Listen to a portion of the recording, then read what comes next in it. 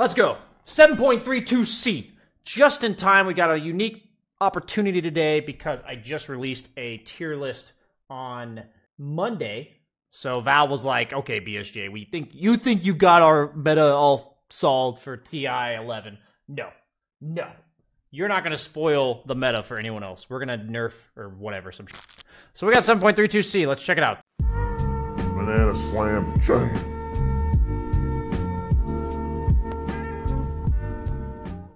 Hey guys, this video is brought to you by Dota Plus, an app that gives you the edge when you load up into the draft. You can see your opponents and your allies' strengths and weaknesses along with the heroes they've played.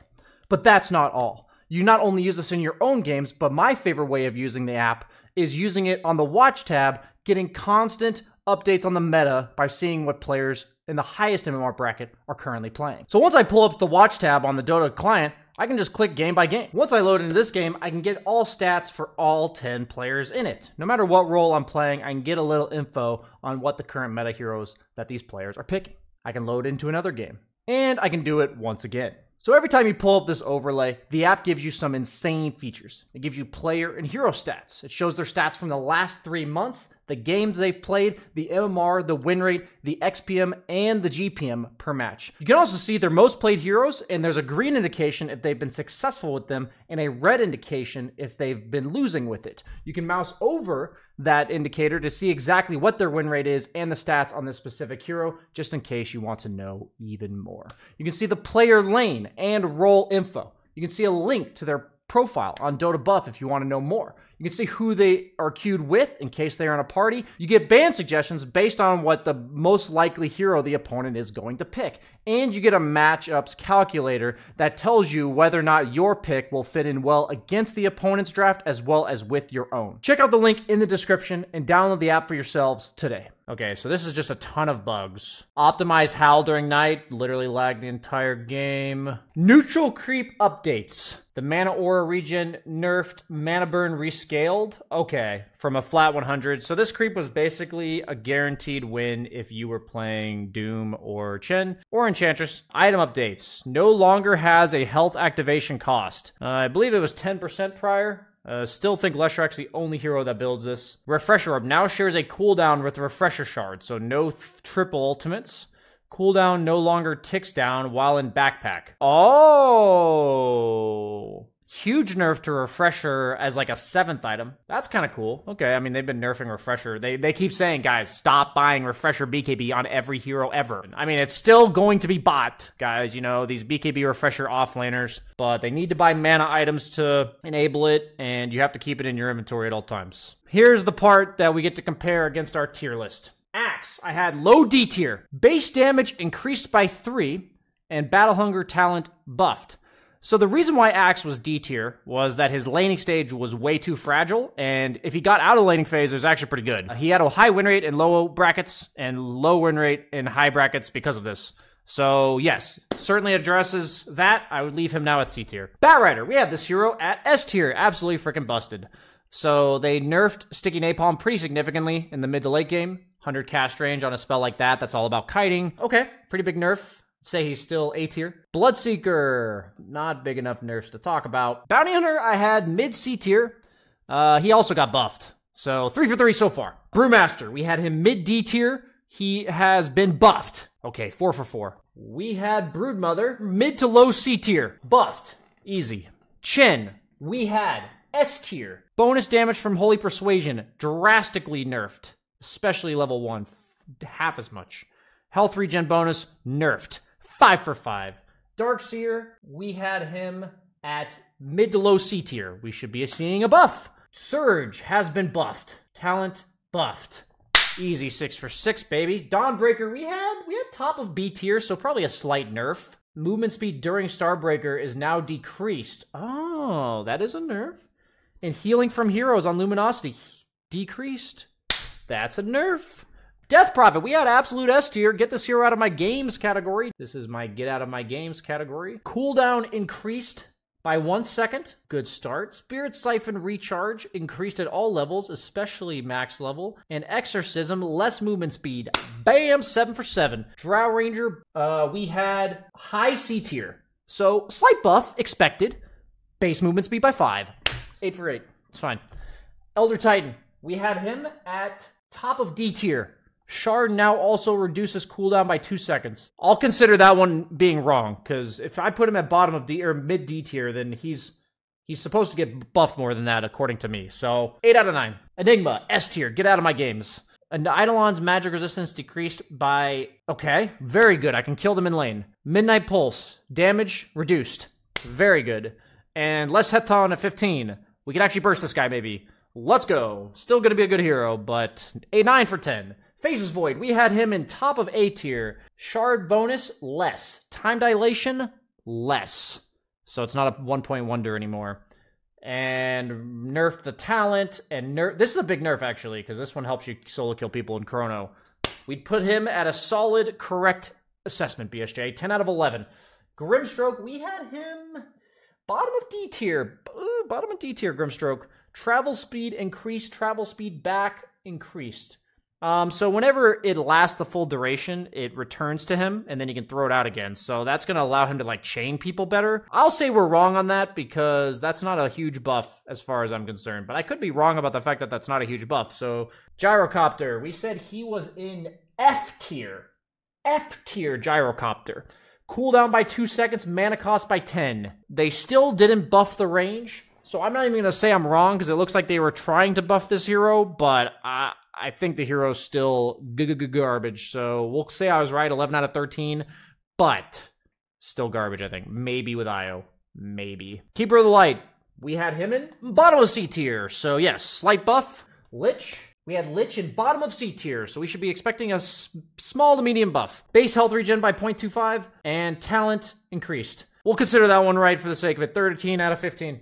Lena, we had her in A tier, so hopefully a nerf. Base armor reduced by 1 and talent by 5 damage. I'm going to say we were wrong then, because A tier, that doesn't seem like enough. That doesn't seem like enough. Lion, we had him in F tier. Cast range on Hex by 50. I'm going to say that I'm right for this one, because Lion's still not going to get picked, and they know it, but he's like broken in low-level pubs. So, Magnus, bottom of C tier, expecting a slight buff. Ooh, level 1 shockwave damage to help secure CS, better laning phase, and a buff to the talent. Boom, correct. Marcy, we had her in bottom of S tier. S tier, we're expecting a little plow into the fucking ground, baby. Marcy, throw distance less, can no longer pull units out of 3-minute-long cooldown ultimates. Very cool. Rebound is significantly nerfed early game, and about the same max level. Unleash movement speed slow and attack speed slow, no longer pierce BKB. That's a pretty big nerf. Let's freaking go. We'll take a correct ding ding ding on that one. Meepo, we had him at top of D tier. We're expecting some big things for Meepo here. Shard buffed and Dig buffed. Okay, we're going to call that one wrong, but maybe just because of Smurfs. Nature's Prophet, we had him at middle C tier. Mana cost decreased from... Okay, slight buff. Very good. Cooldown decreased. Let's go. Middle of C tier. Now maybe top of C tier. Night Stalker, we had him at bottom of C tier, mid to bottom C tier, cooldown slightly reduced early levels. Let's freaking go. Pew. Slam dunk. Omni Knight, we had him at middle of C tier, despite his high win rates in pubs. He's probably going to get nerfed, but I was doing this for TI. I will make that excuse. He got nerfed, guys, but like, it's only because he's broken in pubs. I think he's like still middle C tier in competitive, but you know, that's fine. We'll count that as wrong, but we already knew we were going to be wrong because I just go against the grain, you know. Okay, Oracle.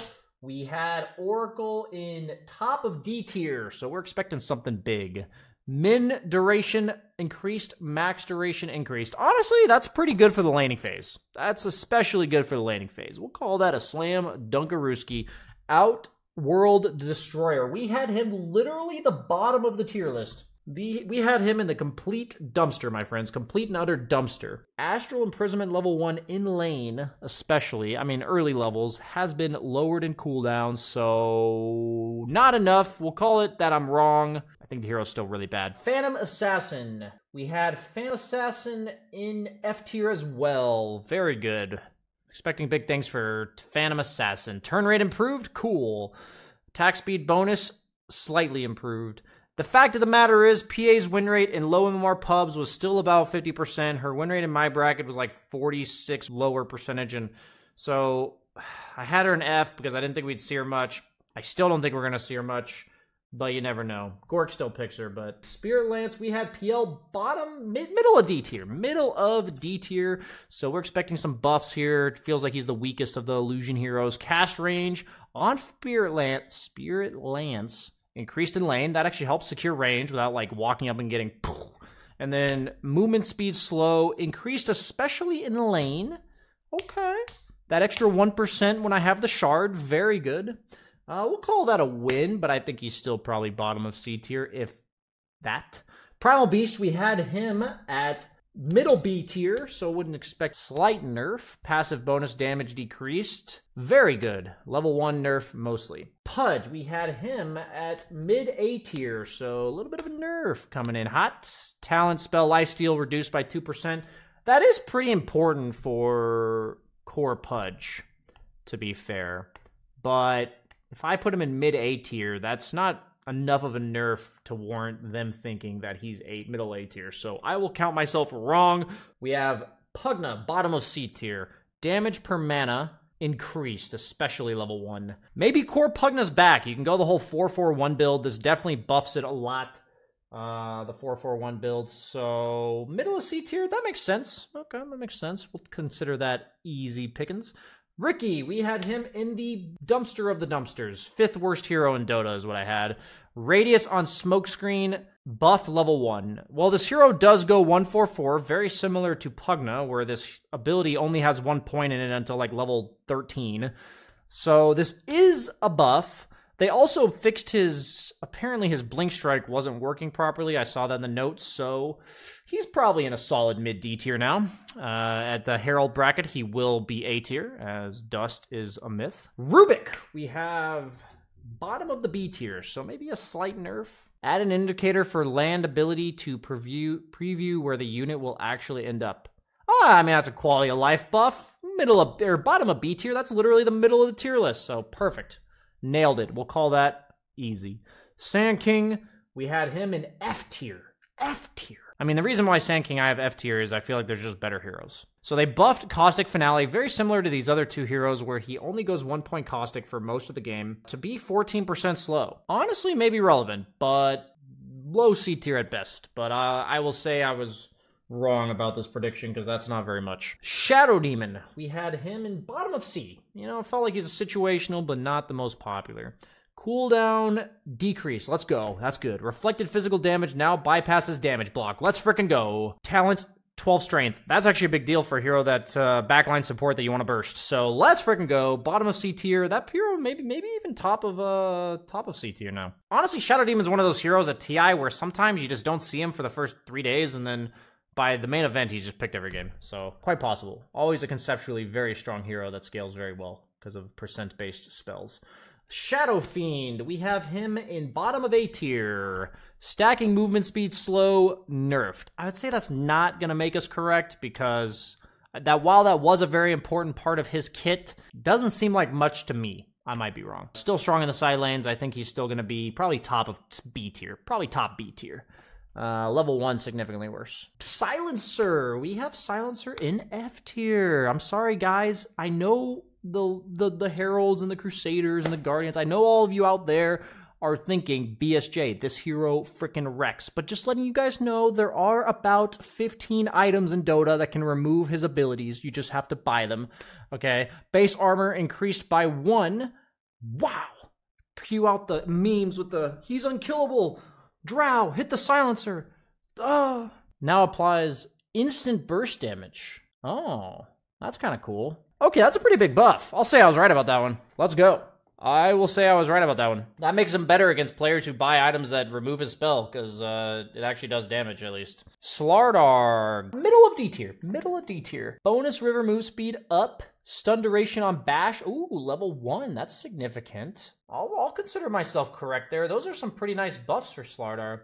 They also nerfed the other offlaners.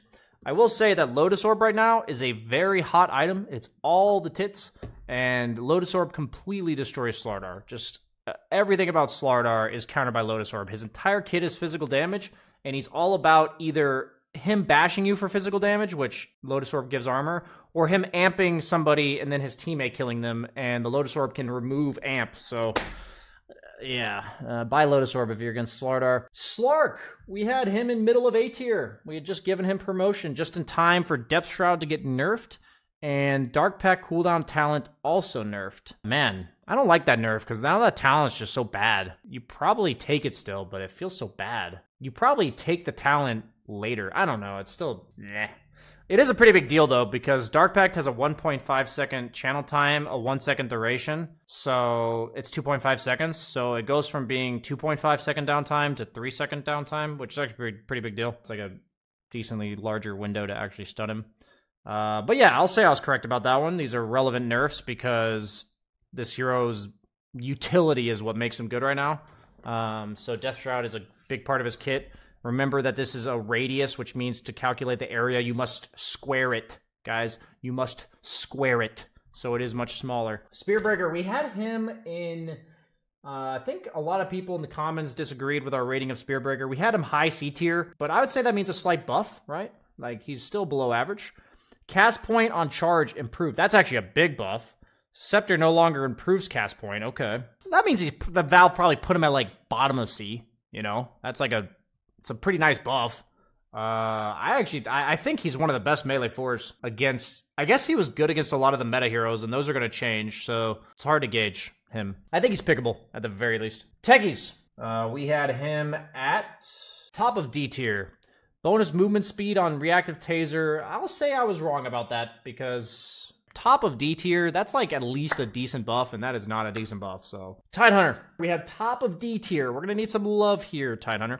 Damage increased by 50 at all levels, and the Gush debuff duration by 0.5. That's pretty relevant in lane, I'd say. I'll count that correct. Those are some nice quality of life buffs for Tide, and you have to remember that these annoying ranged guys in the offlane got nerfed, so it's the rising stonks of the melee boys. Undying. Now, if you were not living under a rock, you had queued at least a single Dota game in the last 2 months, you'd be fully aware that Undying is absolutely S tier, because, unlike Bad, who takes a little bit of finesse, kind of understanding the limits of the hero, Undying, push Q. Undying, push Q. Occasionally push E. And then push R. And then walk. And you've done your job. So, better be some serious frickin' nerfs. Decay, 100 mana level 1. Okay, that's a start. 4 decays is the old 5. Okay. Tombstone, zombie movement speed slow decreased, and vision decreased. Very relevant, especially in competitive Dota. The Tombstone does give 1800 vision at night and day. Now it is only 1500, but if you put it on a cliff, it was effectively a ward. Better than a ward. Wards, I believe, are 1600, but now it is not quite as good as a ward. I would say Undying is still going to be B tier, at least. Probably A tier. I don't think this is enough. I think Decay is still broken. You're just going to have to buy like 2 or 3 extra mangoes, which is relevant, don't get me wrong, but still strong. Venomancer, we got middle of C tier. A little bit of buff expected here. Mana cost on Gale significantly reduced. A lot of times you only put 1 point in Gale. Like, you can sometimes put 2 if you're in like a kill lane, but in lane, this is significant because for someone like me, you know, with the philosophy that you miss every Gale you don't throw, I throw a lot of Gales and they miss. So the 95 mana allows me to do that more freely. So thank you. That is a direct buff to BSJ laning Venomancer. That's actually a big buff, to be honest. You don't want to buy mana regen early on Veno. You just want to buy like Wraith Bands and trade with the opponent. Latent toxicity. Cast range increased by 200. Projectile speed by a lot. Okay. Buff the shard. I'd say we were right about Venomancer. He was buffed pretty significantly. For a low C tier hero. Viper. Movement speed. Oh, we have Viper in bottom of A. Bottom of A. We're expecting big nerfs to Viper. I have been laning against Viper for like 6 months. Please, just stop. Movement speed slows per stack. Significantly reduced in lane. Thank you. Thank you. Most notably level 1 and 2. I'd say the level 3 power spike for Viper was super obnoxious. The level 1, it's basically not even a slow anymore. So you can usually walk away from it. That's nice. Probably mid B. If they nerf his laning stage enough that he's not dominant, then he would be even lower, but... Visage! We had Visage at mid B. So a little bit of a nerf expected. Little mid B. Grave Chill, cooldown by 1 second. Nice. Gravekeeper's Cloak, radius, less. That means the radius for his birds. Okay, so his birds have to be closer to him. That's a huge deal. That is actually a huge deal. That is significantly smaller AoE. Shard max health restored by 10%. And movement. Okay, so I think they nerfed him way more than I would a mid B tier hero. But his pub win rate was also insanely high.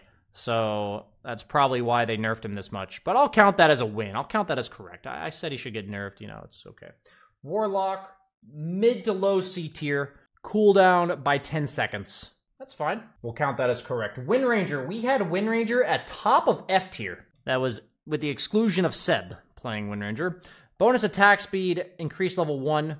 And, okay, they still apparently think Wind Ranger's viable somehow. I never see this hero in my games. Every time it's in there, it's not very good. So I'll say I was wrong based on the, you know, whatever, but still not a believer. Wraith King, last but not least, my friends. We had Wraith King at bottom of C tier. We're expecting big buffs. Damage by 15. Let's frickin' go. And damage on Wraithfire. And skeleton attack damage talent increased by 2. I would say, I mean, bottom of C tier, and he got slightly buffed. Okay, we'll take it. We will take it, guys. We'll take that one as ending it on a note of positivity. So, that's my review of 7.32C. I've read it all out.